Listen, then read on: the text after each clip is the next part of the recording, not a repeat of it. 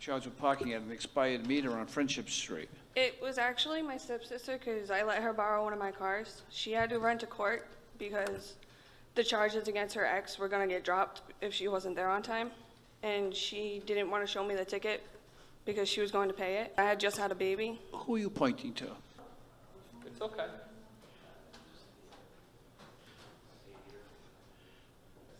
I was trying to hide it from All right, why don't you get next to the mic? Push her out of the way. All right, speak loudly so I can hear you. I was trying to hide This it is from an her. expired meter. Yeah.